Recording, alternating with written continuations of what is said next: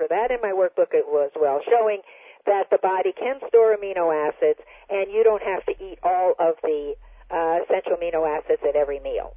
And so a vegetarian diet, by the medical literature standards, is complete in every nutritional way. I give the evidence for it there. Yeah. So you do not need to have, people say, well, how do you get your protein? Yeah. Well, there's protein in all vegetables, fruits, and grains. I have a vegetable protein chart in my workbook as well, showing that spinach is 49% protein. Lemons are 16% protein. Everything has protein in it. Yeah. So you don't have to worry about getting it from animals. By the way, why would you want to eat your food secondhand? The cows are smarter than people. They get their protein from eating grass. Yeah, yeah. Right? And so then you say, well, I got to eat the cow. Yeah, exactly. And then they say, well, look, you know, the vegetables may have pesticides on them. Well, eat organically grown ones that don't have pesticides on them. But if you even ate vegetables and fruits that had pesticides on them, you washed them or peeled them, you're going to get a whole lot less than if you eat animal products, because the cow eats things that have pesticides on it and concentrates those pesticides in the meat, in its muscle. Yeah. So when you eat the cow, you're going to get 1,000 times more pesticides than if you eat the produce. Yeah, yeah. Yeah, and this, of course, also is you know, devastating for the environment, in that sense that we, you know, there's so much fresh water and grains and all this stuff that goes to waste, basically because we humans have so much cattle or cows and. All right, cows are. I have the statistics someplace, and I think I discussed those in one of my videos about how much land it takes to feed, say, 1,000 people. Yeah. If you're going to feed them a vegan diet, compared to if they're going to eat meat. Yeah. And the amount of land that's necessary to feed people an animal-based diet is, you know, huge compared to what it is to feed them a mainly vegan diet. Now, the other thing that's very important is in 1909, the incidence of cancer in America was 1 out of 33. At that time, the average American ate about 200 pounds of grains, and that's 200 pounds of potatoes, and about 300 pounds of grains. Now, the potatoes were not French fries from McDonald's. Okay, they were regular potatoes. Yeah. And the grains were cooked grains. And so the incidence of cancer in 1909 was 1 out of 33. By 1985, the incidence of cancer in America had grown to 1 out of 3. From 1 out of 33 to 1 out of 3. Now, what had happened? Yeah. Well, we had changed mainly from a fruits, grains, and vegetables-based diet to an animal products-based diet. Because during that period of time, the incidence of potato eating, of good homemade fresh potatoes, had gone down by 50%.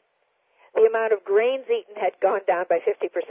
The amount of milk that was being taken in by people went up over 50%. The amount of meat eating had doubled, and the amount of chicken eating had gone up 300%.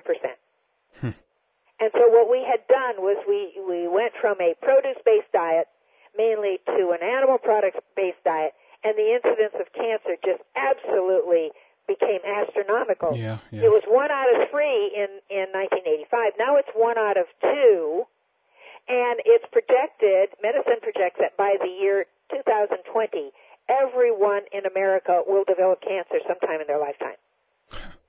My God. All right? Yeah. Now, that does not have to happen. You don't have to get cancer. You just have to learn the things that cause cancer and stop doing them.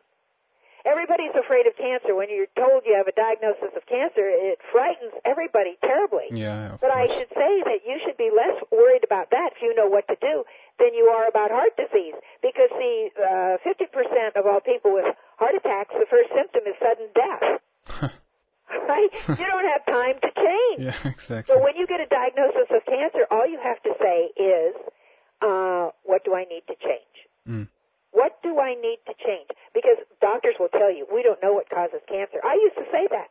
Well, we do know what causes cancer. And it's on my videos in my workbook because I found it in the medical literature. I was shocked because we were never taught any of that in our training. And for years, I never taught it to the doctors I trained because I didn't know it. Yeah, exactly. But you have to just think. As I said earlier, you cannot get a sick person well by giving them poison. Exactly. And if any of you listening have children, I would propose to you the following. Suppose you have a 10-year-old who's perfectly healthy. Well, why don't you let me have him for a few months? And I will give him 6 weeks of chemotherapy and 6 weeks of radiation, but don't worry about it. I'll pay for it. It'll be free.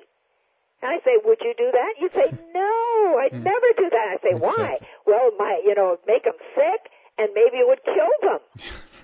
All right? Yeah. Okay, how about if I say to you, well, now your child is sick, and then you say, oh, I'll let you do chemo and radiation.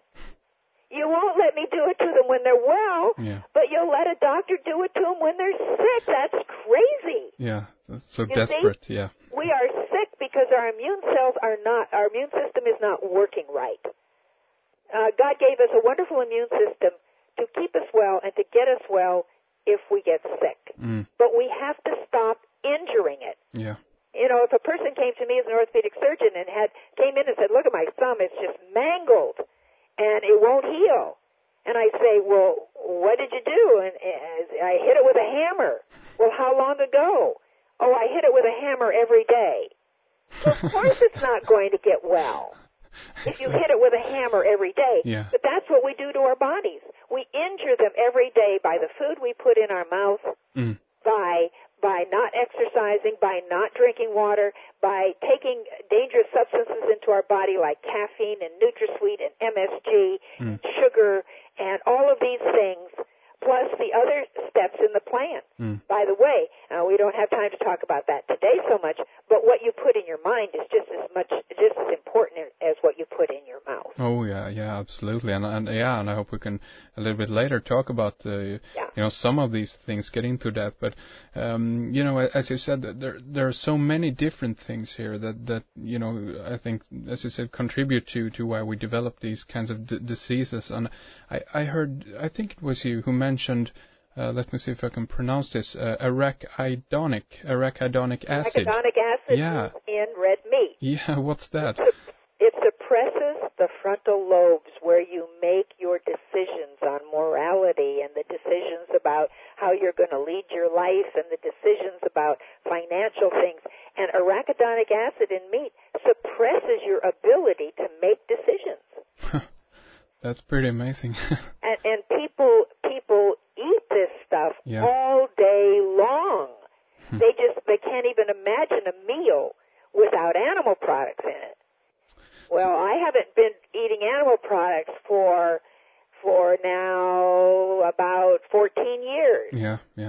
And I'm totally well and cancer-free. I had no radiation, no chemotherapy. I had no mastectomy. Yeah. I had a biopsy at 2 different hospitals for the diagnosis, and I thought they could, at that time, I thought you could cut cancer out. You can't cut cancer out, even if the doctor says, I got it all. Well, that's ridiculous, because that's like taking a child with chicken pox who's very sick and take him to the surgeon and say, I want you to cut out all the pox marks from my child's skin so they'll be well. Yeah. They're not going to be well because the pox marks in the skin are just the local manifestations of a body that is totally sick. The tumor in a cancer patient is only a local manifestation of a body that is sick throughout. You have to change everything about the way you're eating and living in order to get it well. Yeah. You can't just cut it out, because if you keep on doing what you've been doing, it'll come back again, either in the same place or someplace else, or you'll get some other terrible disease.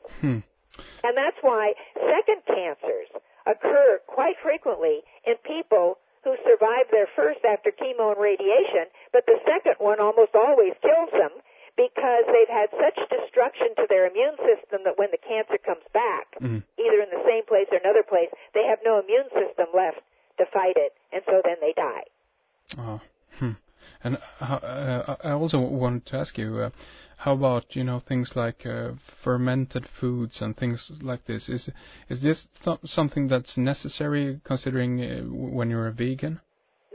No, I do not eat fermented foods. Fermented foods are fermented. I don't eat fermented foods. I eat fresh foods. You don't need fermented foods. I know that there are like the Ann Wigmore diet and Edie May had a cookbook out, and they used a lot of fermented foods. I do not use fermented foods. I don't think they're good for the body. Fermented anything means it's rotting. Yeah, exactly. And I don't use that. I only use fresh foods. And the more raw food you can eat, the better. By the way, I also talk about this on one of I've got 9 DVDs or videos on health. And I've got a whole CD series, and all of these things are different. They're not, the plan is not different. The plan is all the same. But I found out that people have so many questions about so many areas that, on Double Blind What Science Can't See, that's the name of the DVD, I discuss that Linus Pauling, who won the Nobel Prize for, I guess, medicine or peace, both, something, was going around the world telling you that vitamin C, high-dose vitamin C, was good for you and could help prevent cancer and colds and all sorts of things. Well, the interesting thing is that Linus Pauling had not done any research on this when he was spouting this.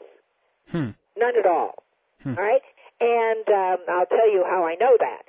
And not only that, he developed cancer and went to orthodox doctors at the end of his life to try to get well and died of his cancer. His wife also developed cancer, so how well did that work? Yeah, I didn't know that. So anyway, he was spouting all this, saying, 5,000 milligrams of vitamin C that you've got to take. And so a friend of his, who'd been a friend for a long time, who ran the Linus Pauling Institute, named Dr. Arthur Robinson, he said, you're telling this to everybody. We haven't done any research on this. Why don't we do some research?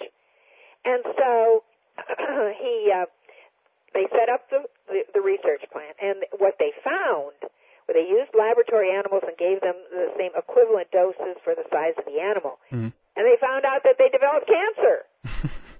All right, high-dose vitamins, not only vitamin C, but other vitamins they gave in those equivalent high doses cause cancer to grow.